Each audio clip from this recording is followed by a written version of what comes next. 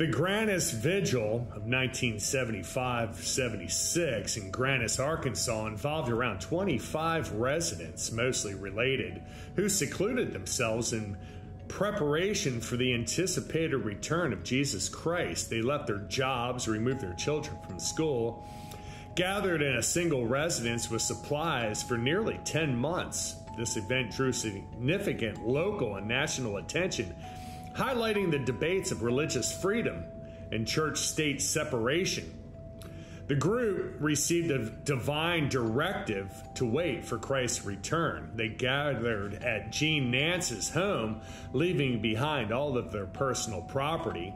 A juvenile court judge intervened, returned some of the children to school, and removing others to non-participating relatives. This whole story was covered in the Washington Post, Arkansas Gazette, and local papers, sparking a public debate. Due to missed mortgage payments, federal marshals evicted the group on July 16, 1976. Members lost several properties and vehicles. The participants peacefully left the house, later found new homes and jobs, and regained custody of their children. This vigil highlighted the tension between religious beliefs and societal norms, as well as the legal implications of such actions.